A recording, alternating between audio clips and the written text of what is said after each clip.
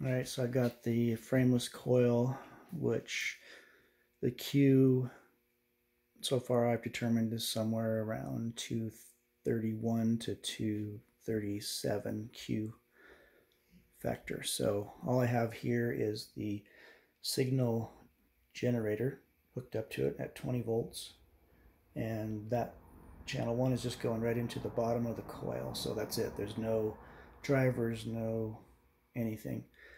And I've got this 4-foot fluorescent here that I can light up.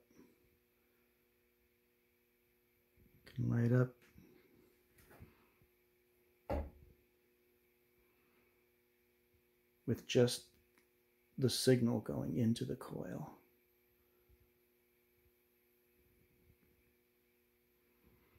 And that's no other power except just that right there, and that's it.